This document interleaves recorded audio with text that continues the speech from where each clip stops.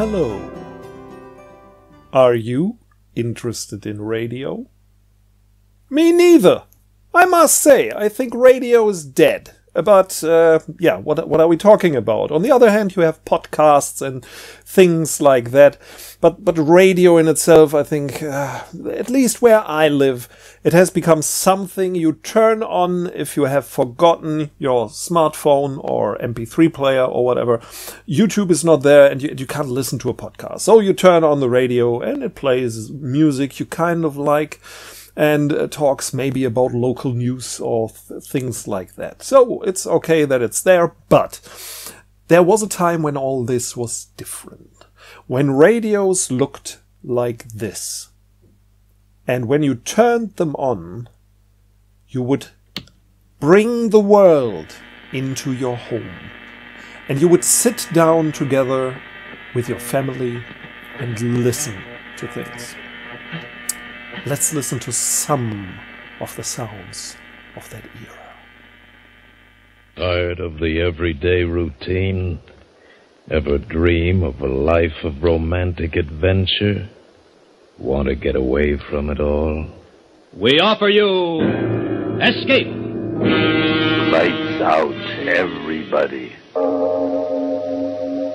knows what evil lurks in the hearts of men? The Shadow knows. Kraft presents The Great Gildersleeve. Yeah. The National Broadcasting Company presents Radio City Playhouse, Attraction 13. Andy, did you hear that? Come on, will you? Did I hear what? That whistle. That's the Rinso White whistle. Dimension X. I was a communist for the FBI. Dark fantasy.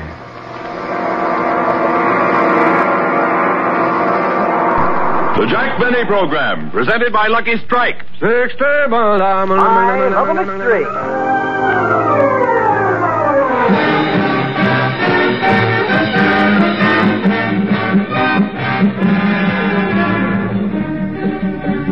The makers of Chase and Sanborn Coffee bring you Edgar Bergen, Charlie McCarthy, and Mortimer Snerd with Ray Noble and his orchestra, Joan Merrill, yours truly, Jim Amici, and Charlie's special guest, Orson Welles.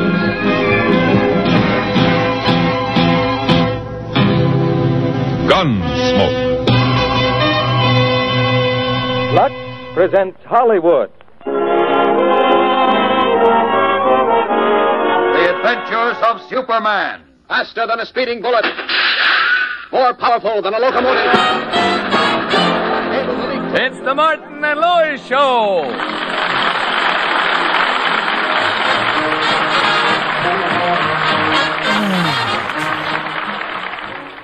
I must say that has a feeling to it that neither television nor the internet would ever bring back again.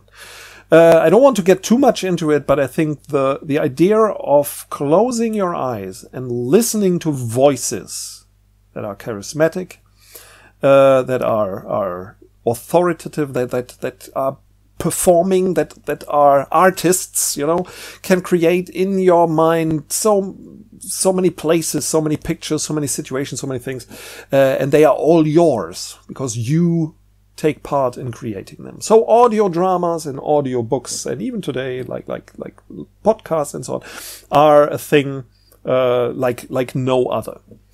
But here today we are talking about the time when radio was quite new, and it was the first time that sounds like this entered your home and brought you the world. In a time when many people couldn't travel so much and there was no television.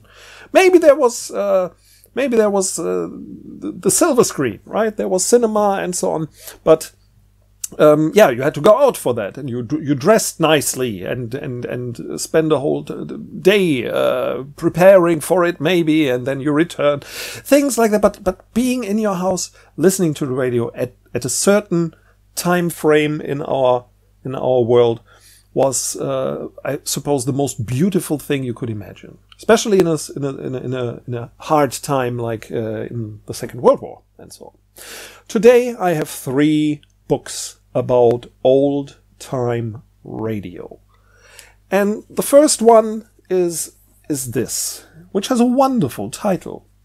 It's called Raised on Radio.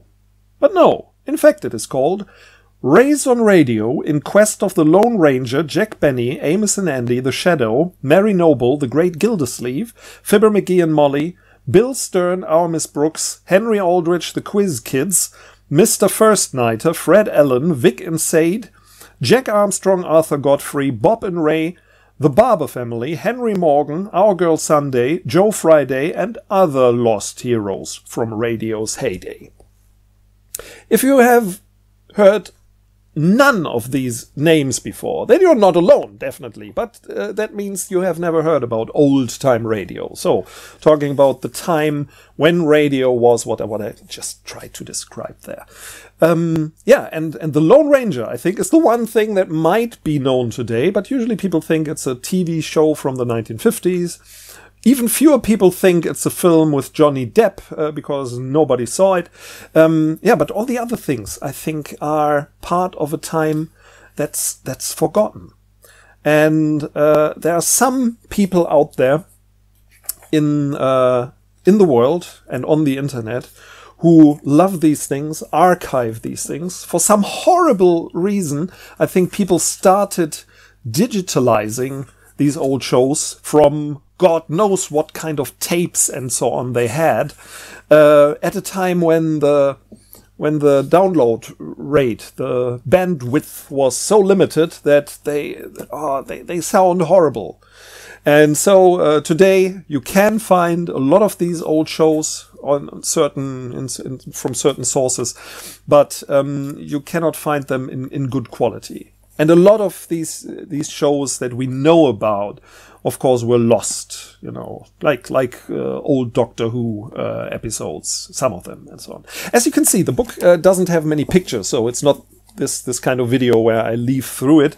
Actually, only each chapter begins with 1 or 2 pictures, showing people we don't know. Even if you're a big fan of old-time radio, you won't know the people because you never saw their faces. If you're a total insider, if you're into old Hollywood or old music of the time, if you're a jazz fan of the swing era, even amongst jazz fans, there are not so many swing fans, I've learned.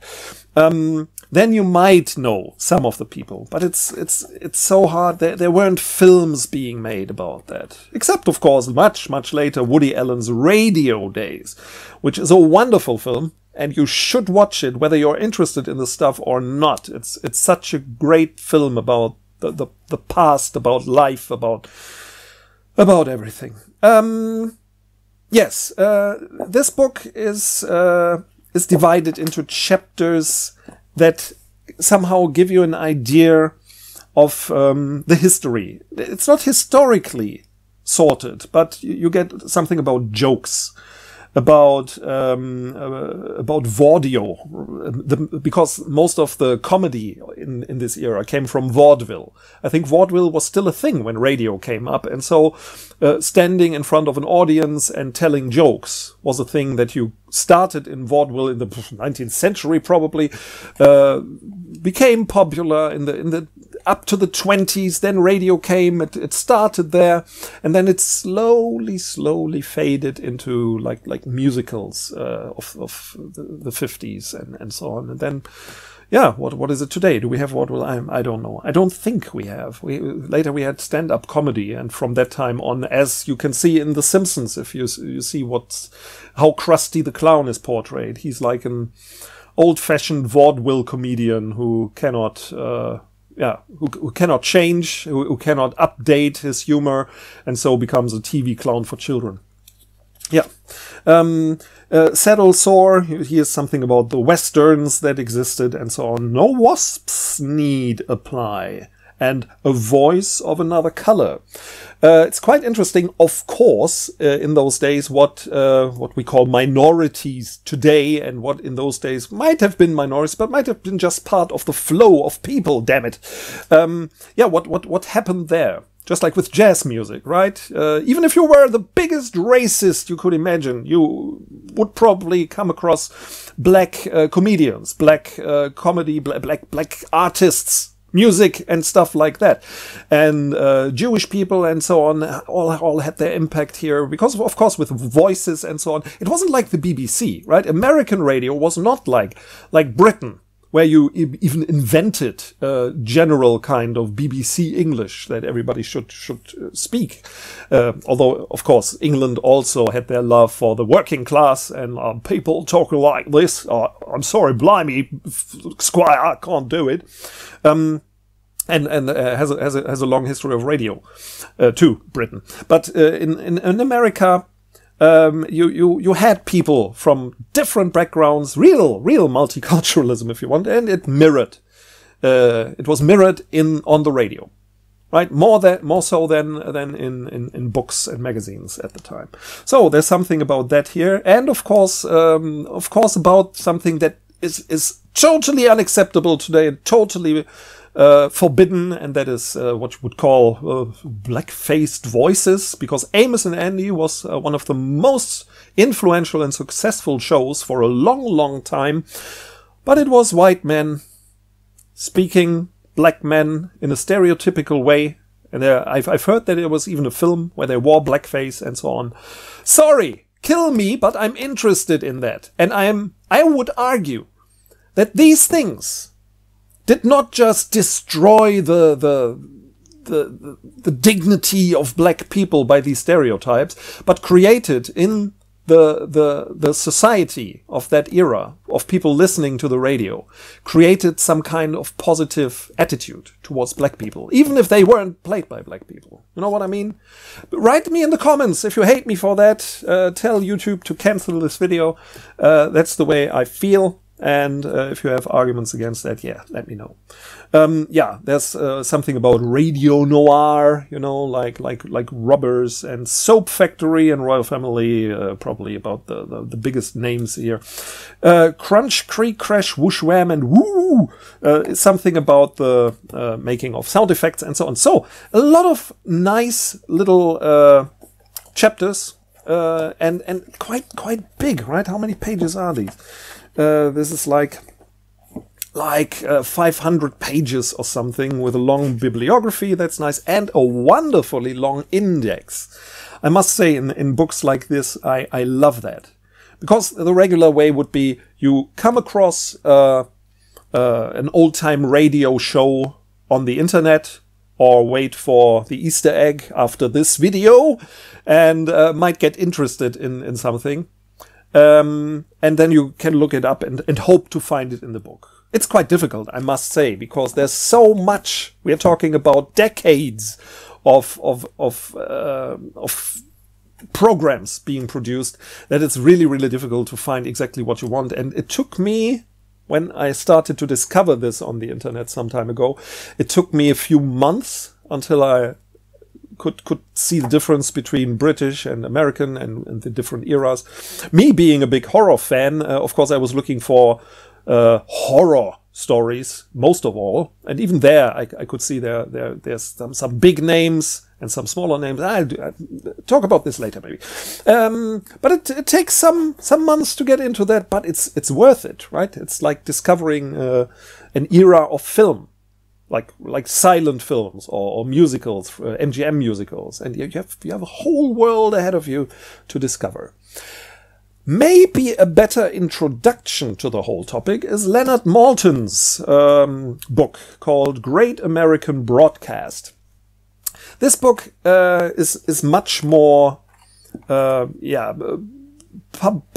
popularly cultural, has more pictures. That's a thing, right? And a lot of very interesting pictures from people working on the radio and so on. Again, a lot of people you don't know, and the pictures are not as extensive as I would like. gee, if there was a coffee table art book, because you get an idea. You could print pages from scripts. You could find publicity pictures from advertising and so on. You could find pictures from people joking while they record, or recording studios and so on. Please, if there's anybody out there, make a coffee table book with all the pictures you can find of Jack Benny and so on. I mean, my God, a lot of these things that started on radio, like Jack Benny, and Ozzie and Harriet, for example, bled over into television. And there's the Jack Benny Joe on television. If you don't know who Jack Benny is, I can't put all this into this one show here. To this one video clip here. But believe me, it's worth finding out. Right? Because if you like, for example, comedy films of the 70s, like Mel Brooks films and so on, or Jerry Lewis, there's so much from that time, cameos and appearances of people like Jack Benny. And if you don't know anything about them, that can be a problem to find it funny and to laugh about it. Would even be called cringy, maybe. But isn't it the same with if you look at some 80s shows or comedies, yeah, like 80s films, and suddenly Dr. Ruth Westheimer comes in, and everybody would have laughed in the 80s. And today nobody knows who she is. She's even alive, I think. I can't believe it, but I've Googled what she's doing now, and she's not a thing anymore. But God bless her, I would say. Maltin's book has a different style of writing. It's not as factual as the other one, not filled with facts, but instead gives you more an idea of what it meant to be alive in those days, and probably to work on radio. Yeah, that's how I would put it. Signing on, writing for radio, directors, sound effects, and effects of sound. Skill and art radio acting, the announcer, and now a word about sponsors. Seriously, audience, actors, live. Yeah, audiences, by the way. A lot of the radio shows were produced live, in front of a live audience. And if you later, they were recorded or transcribed, as they said, and then it's quite interesting. Then you had on the West Coast and on the East Coast different recordings of the same script, and so on. It's really fascinating, I must say. And don't forget, whatever I say here about the history and so on, nothing beats really listening to something. So please check out a show. You know, like a variety show, like I don't know, the Bing Crosby show or something, where you have music and so on, and Frank Sinatra singing and so on. Check out some crime or mystery program. Check out a comedy program. Yeah, maybe I put something in the links as starting points. But if you really want to get a feeling for this, listen to some of these things, and if you like it. This book would be a good place to start to get some idea about the time and so on. By the way, I really have the fear.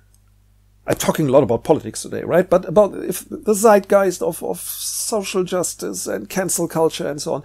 I really fear that if a book is written about that era at all, it will be full of apologies for things we shouldn't apologize for.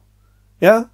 Like Amos and Andy and so on, and the war, you know, how could they have made entertaining programs for soldiers fighting, you know, we're talking about the Second World War, yeah, we're talking about people fighting the Nazis, the literal Nazis, but still people would be angry about, I don't know, Mae West or whoever, you know, making jokes for the guys on the front. Look out for some radio shows, some radio shows for soldiers as well. It's quite heartwarming and touching, actually, especially like Christmas shows, you know, for them and so on. Easy to find on YouTube, actually. Just type OTR and you will find it. Great book to get the basic background information. The other book is great for, I'll talk about it in the end. as always. The last book I have is really a biggie.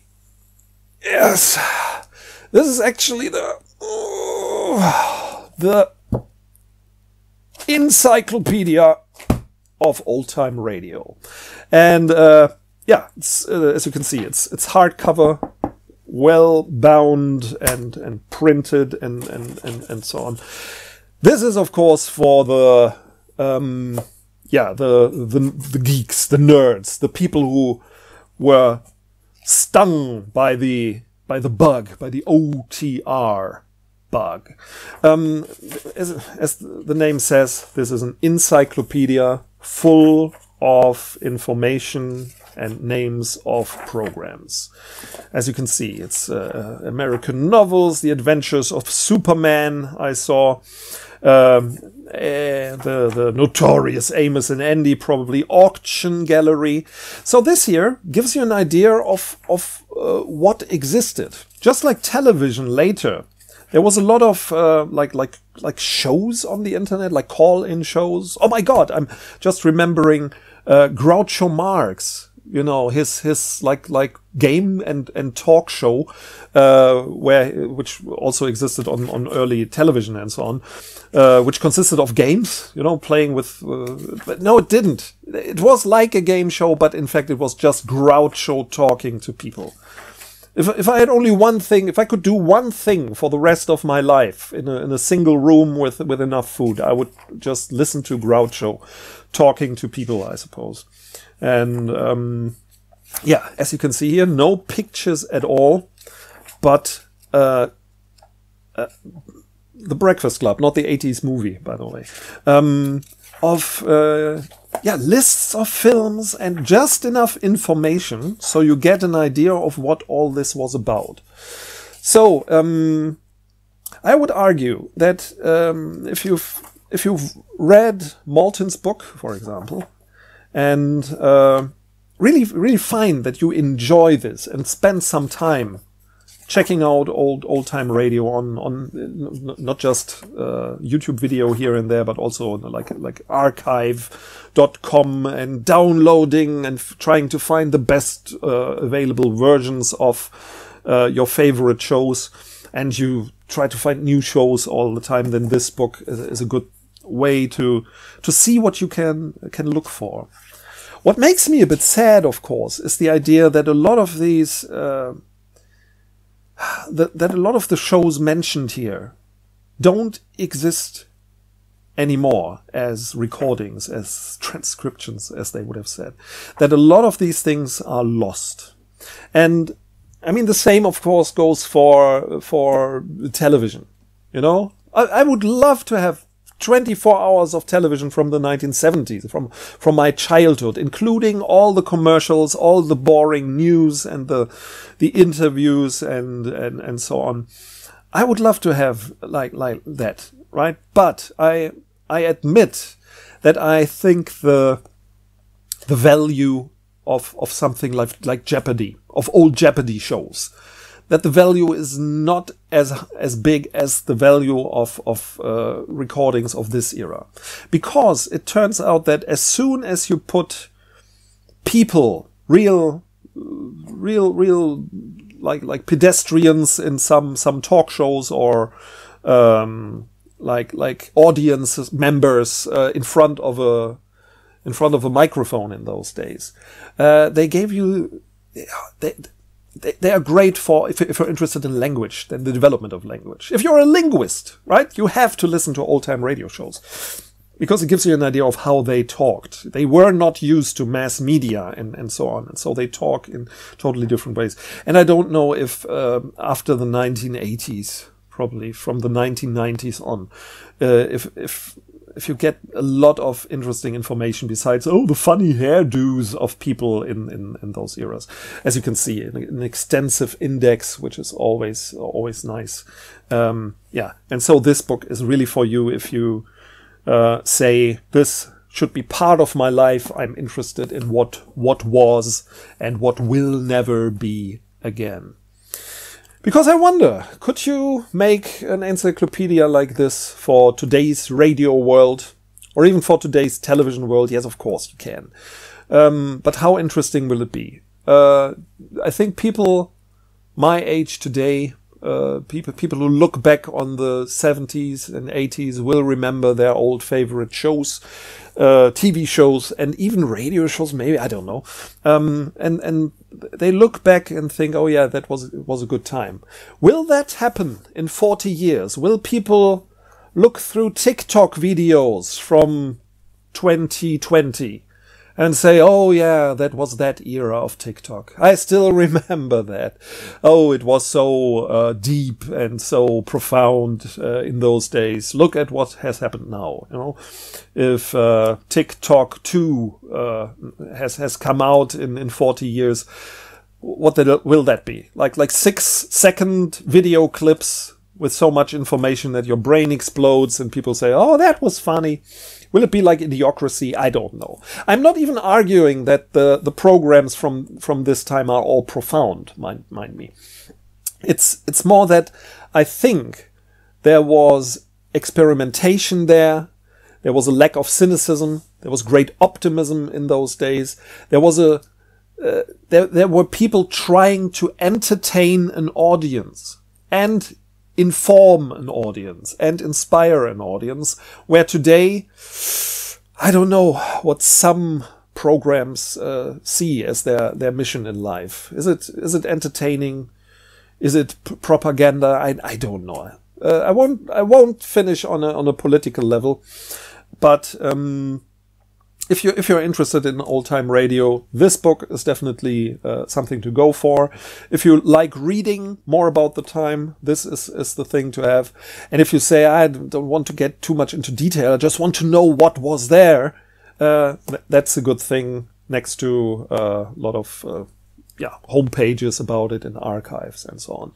Bless everybody in the old days of radio. Bless the voices. They will still be with me in the future. And if you stay till after this clip is over, I will put in a little Easter egg. If it turns out that YouTube sees that as a copyright problem, I won't, or I will put in something else. But anyway, I don't want you to end with my voice, but to end with voices from a wonderful past.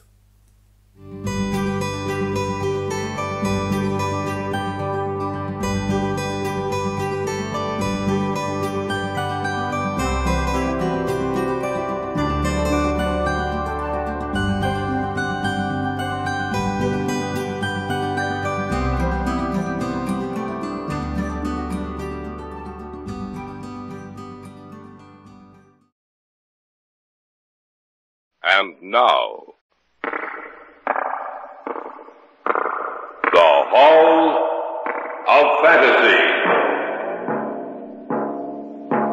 Welcome to the Hall of Fantasy. Welcome to the series of radio dramas dedicated to the supernatural, the unusual, and the unknown. Come with me, my friends. We shall descend to the world of the unknown and forbidden, down to the depths where the veil of time is lifted, and the supernatural reigns as king. Come with me and listen to the tale of the Shadow People. Elaine, have you seen anything else since you spoke to me last? No, I haven't. Ever since Mother died, nothing's happened. Well, I only hope... It came from upstairs. Come on. Oh. You don't I don't know what to think. I only hope that... David, if anything's happened to him... We'll see in a moment. There's no light in his room. You wait here, Elaine. Where's the light? Over to your left.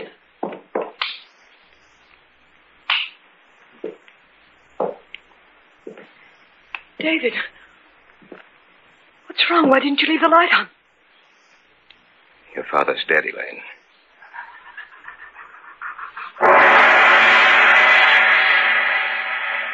In just a moment, the Hall of Fantasy will present The Shadow People. And now for our story, an original tale of fantasy by Richard Thorne entitled The Shadow People.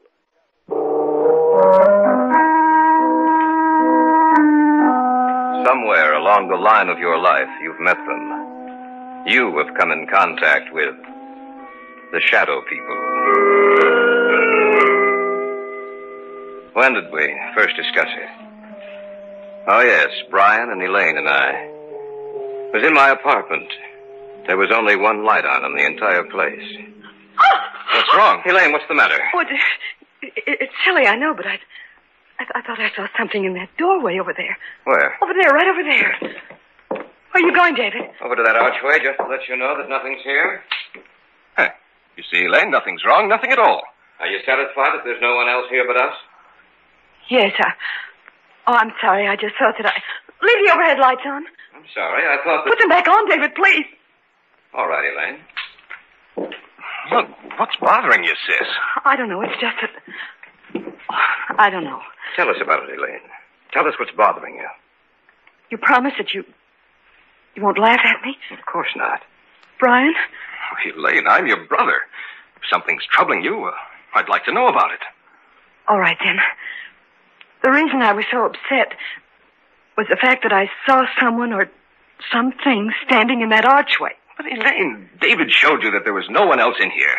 When the lights were put on, you saw for yourself that we were alone. I'm not talking about something you can see in the light, Brian. I'm not talking about a human being. Then what's it all about, Elaine? In the darkness, I saw something that can't be seen in a lighted area. And I've seen it several times before.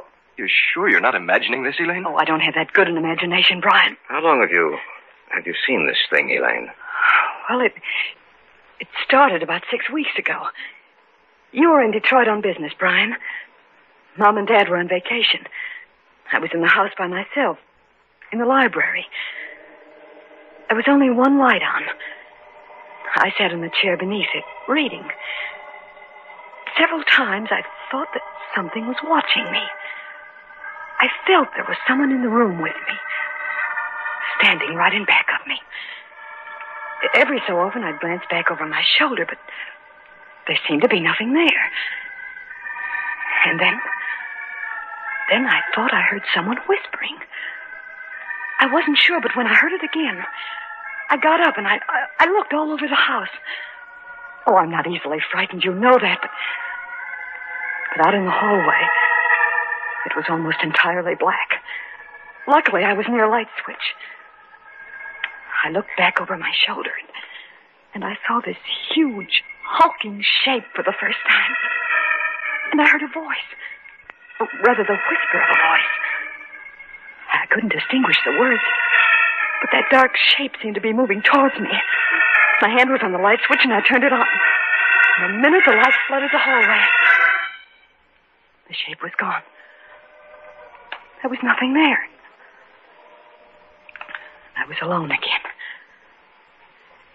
As long as there's light, I know it can't hurt me. I know it can't reach me. You might have imagined it, you know. Of course, that's possible, but I'm sure I didn't. It was so real. So real, that shape in the darkness. It was the very essence of evil itself.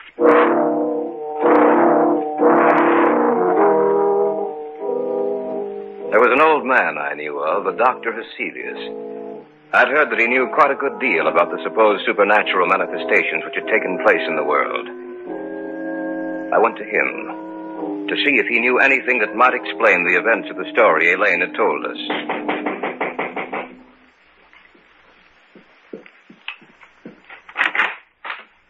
Yes, my good sir. What do you wish? I have an appointment with Dr. Heselius. Oh, yes. He mentioned something about it. You are Mr. Drake? Yes. If you'll come inside. Thank you. Dr. Heselius is in the study. Please come with me. Doctor, a visitor for you. Oh, yes. Bring him in. You may go now. Yes, Doctor. Mr. Drake? Yes. Sit down, please, in that chair over there. Thank you, sir. Now, what is the nature of your visit to me? Well, I understand, Dr. Heselius, that you have a great knowledge of the supernatural manifestations which have occurred on the earth. Great knowledge, Mr. Drake? No, hardly that. I have only scratched the surface in my years of study. Perhaps I can help you. Then again, perhaps I cannot. Well, may I tell you the story? By all means, my good sir. All right. Now, this didn't happen to me, Doctor, but to my fiancée. It seems that about 6 weeks ago, when she was alone. But when the light was on, the dark form disappeared. And that's the story, sir. As much of it as I can remember. I see. It's a strange tale you tell. I'm fully aware of that, Dr. Lucilius. You say she seemed to hear whispered voices? Yes, that's what she says. I see. A moment, please. I have a book in my files. Oh, yes. Here it is. I think this is the one. Yes. Perhaps I may be able to help you after all. Let me see. This is a very ancient book, Mr. Drake. I seem to remember... Yes. Here is an account of a happening such as you relate. And we shall live on the earth, and they shall not see us. Yes, it has been foretold by the ruler of the darkness. They who live by day, retire to sleep by night, shall never know that we walk with them, that we watch them, that we wait for our chance. Only in the night will they see us, for in the daylight we are not seen. Only in the night, when the darkness grows together and the forms of the shadow people are shaped from the blackness, they will know us. Then they will know that we are their companions, for we are the shadow people. I knew I had read something similar to the story you have told me, Mr. Drake. Dr. Lucilius, what can we do? Well, give me a little time. Let me see if I can find any more references to these people of the darkness. One more thing, Mr. Drake. Yes. Be sure that your fiancée is never left alone at night. Be sure that there is some living thing, animal or human, which accompanies her every second of the night. For she is in danger, Mr. Drake. A terrible danger.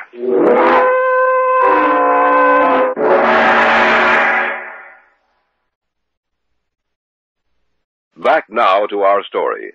An original tale of fantasy by Richard Thorne entitled The Shadow People.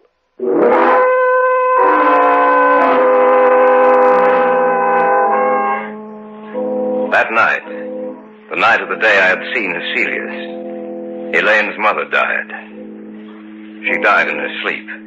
When she failed to appear for breakfast, Elaine's father went upstairs to see what was wrong. When he entered her room, he discovered that she was dead. The family doctor couldn't explain it, for Elaine's mother had been in perfect health. A few weeks later, I was out of the house spending a weekend with them. I glanced at the clock on the mantel, and it showed 11.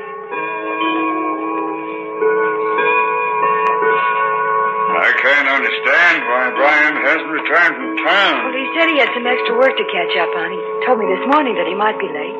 Well, 11 o'clock, I'm going upstairs.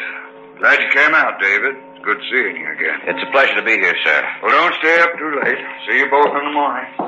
Night. Night, Dad. Good night, Mr. Davis. He isn't the same, David. Ever since Mother died, he hasn't been the same. I didn't realize that until tonight. He's changed. I only hope that he'll start living again. Ever since she died, it seems that a part of him died with her. Elaine, have you seen anything else since you spoke to me last? No, I haven't. Ever since Mother died, nothing's happened. Well, I only hope... Came from upstairs. Come on. You don't think... I don't know what to think. I only hope that... David, if anything's happened to it... We'll see in a moment. There's no light in his room. You wait here, Elaine. Where's the light? Over to your left.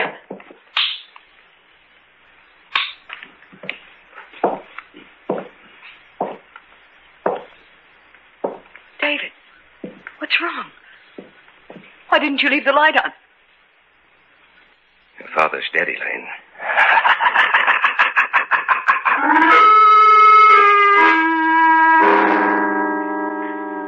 I had walked into the darkened bedroom. On the bed was Elaine's father.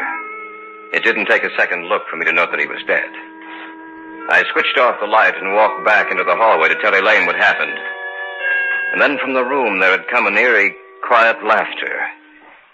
In the darkness of that room was some unknown evil power. The voice itself was unearthly. There was no substance to it. It sounded as if it came from the darkness itself. No. No, I don't believe you. It's the truth, Elaine. There's nothing more I can do. We'll have to notify the police. Tell me it's not the truth, David. Tell me it's not true. I'm sorry, Elaine. I wish I could. Your father's dead.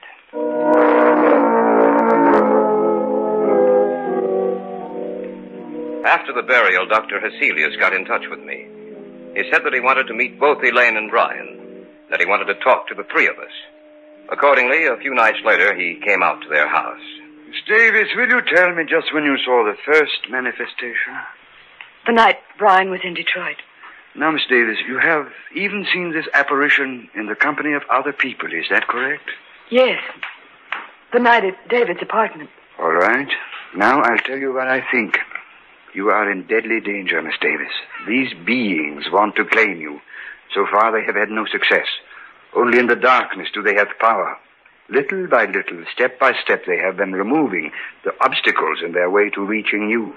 First your mother, and then your father, Miss Davis. Both died in the same fashion.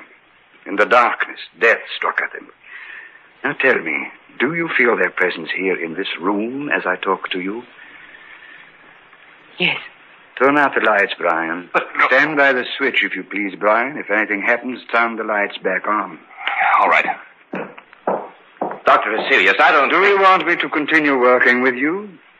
Yes, sir. All right, then. Brian, turn off the lights. Yes, Doctor. The room now is in darkness, Miss Davis. Do you feel or see anything? No, Yes. Yes, I do. Do you see anything? Yes. Doctor, I don't... Be quiet, you fool. I know what I'm doing. In front of me. The darkness gathering together into a huge, terrible... Not only do you see us, Miss Davis, but everyone else in the room also will see the vague shapes forming themselves in the blackness. We do not want you, Dr. Heselius. The girl we want. We advise you to drop this case. You will only bring down the wrath of the shadow people upon your head. The girl. We want the girl. Do not stop us. Let us take her now. Turn on the light. They're gone. Miss Davis, are you all right? Yes. Yes, I am. Just as she said. The darkness. I saw it form into something, too. So did I. What are we going to do, Dr. Heselius? At the present moment, I don't know. But this much I do know. You must leave this house immediately. You must try to get out of their reach. I don't know if that is possible. I hope it is.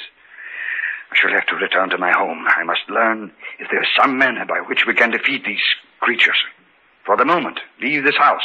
Dispose of it in any manner you may see fit, but leave this house.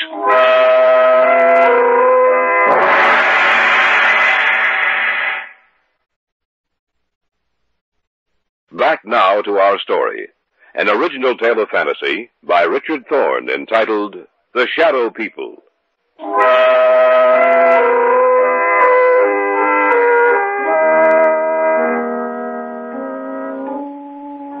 We spent the night in my apartment, the three of us. The following day, Brian and Elaine made arrangements to dispose of the house. In the afternoon, Dr. Heselius called me and asked that I come to see him. David, I'm glad you're here. Anything new, Doctor? Yes and no. You realize, of course, that this spiritual manifestation is not new, that it has gone on for centuries. No, I wasn't aware of that. It's true, David.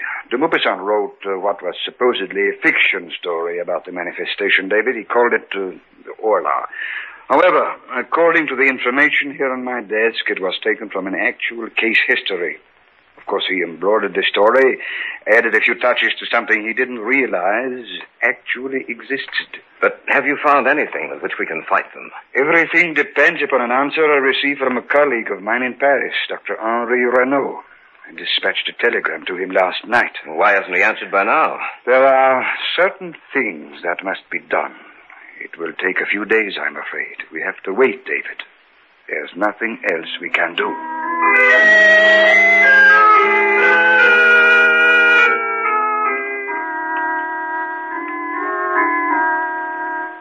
In the next few days, the house was sold, and Brian and Elaine moved into a newer, more modern home a few miles from my apartment. Cecilia said it might take a few days for them to build up their power. I spent the nights at the new house. The lights were left on, and I watched for any unusual occurrence. In the daytime, I'd return to my apartment and get some sleep. About 4 days after Elaine and Brian moved into the new house, I was at home when Heselius phoned me.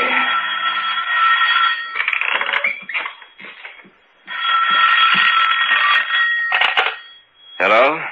David? Yes, Dr. Heselius? I hate to tell you this, David. What's the matter? What's wrong? They were a step ahead of me, David. I just received word that Renaud died or was killed. At the very moment I sent the telegram to him.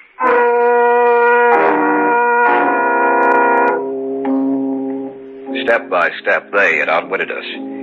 For they had anticipated every move we'd make. Even Dr. Heselius was at a loss as to what to do. He agreed to meet me at the Davis house.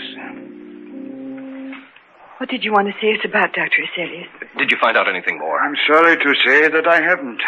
At the moment, I'm at a complete loss. I don't know what to do. But what did you want to see us about this evening? Merely to check, to see if anything else has happened. Miss Davis, have you seen or heard anything? Not in the house, only in my dreams. Your dreams? Yes. When I go to sleep at night, in my dreams, in the darkness, I see them. And it's grown worse, much worse. I was hoping that it would not have progressed so far. There has been no disturbance in this house, but now they disturb your sleep, Miss Davis. Now, you must stay awake for as long as you can. I want the three of you to move into my house. Perhaps that will give you more protection.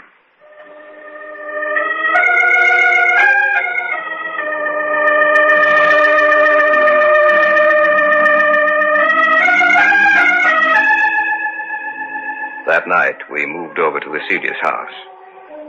Perhaps Elaine would have more protection there. From there, we might be able to devise some plan of action, some way to beat those beings. For a few days, things were quiet. The shadow people seemed to have withdrawn. For a while, I thought that we might have succeeded in thwarting their purpose. Elaine no longer complained of troubled sleep. But that condition lasted for a few days only. About 10 days later, they made themselves known and felt again. That night, we were in the study, when suddenly Heselius whirled around and... Elaine, what are you looking at? Outside the house. Right where the light leaves off, I see them. She's right, Dr. Heselius. I can see them, too. What should we do, Doctor? Nothing. What do you mean, nothing? There's nothing we can do. We can't just... We can't do anything, Brian. Don't you understand that they have us at their mercy? The greatest man in my field was Henri Renaud. If he could do nothing against them, what do you think we can do? He's right, Brian. There's nothing we can do. As long as the house remains lighted, just so long will they remain outside. If the lights were to... That sounds... When my father was killed. The same sound. We heard the same sound. The lights. What's happened to the lights, all right? I don't know. Be quiet, please. I thought of this emergency. A candle. That's right, Miss Davis. As long as this burns, this one candle will be safe. For they cannot advance into the light. They are limited by the darkness. As long as the candle burns, they will have to remain outside of this room. Around you, in every room of the house, in the darkness outside, we are around you. This time you shall not escape. This time we will claim you. Take it easy, Brian. I can't stand it. I'm getting out of here. Brian, come back. Don't be a fool. I'm going after him. Stay here. We just can't let him He go. won't have a chance. I doubt it. Miss Davis, I'm afraid that your brother is dead.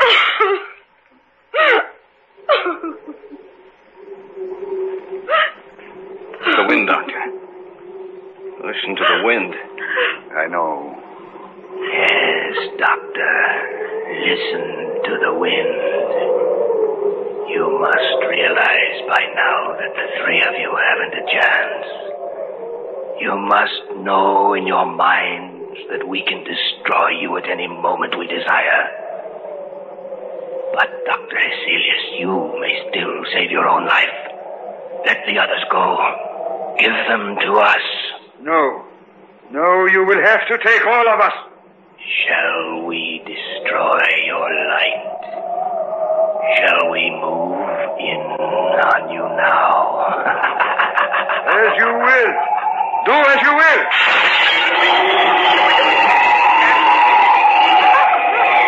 I'm sorry, David. The candle is out.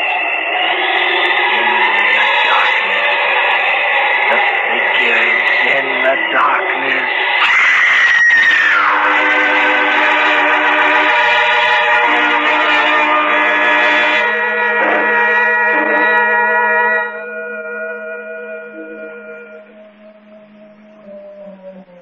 We warned you, Hecelius.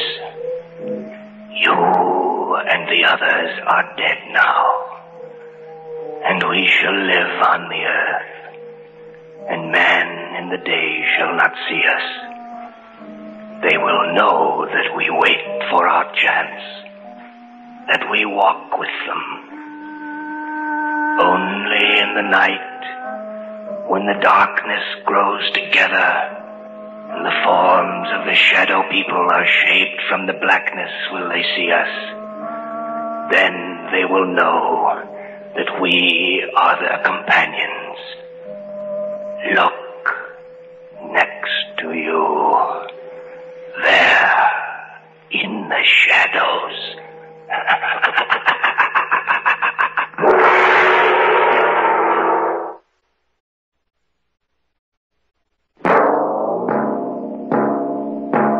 So runs tonight's tale of the unusual, the terrifying, the unknown. Join us again when next we journey down the corridors of the Hall of Fantasy to hear another strange tale of the supernatural. All characters and events portrayed in these programs are fictional, and any similarity to actual events or persons, living or dead, is purely coincidental.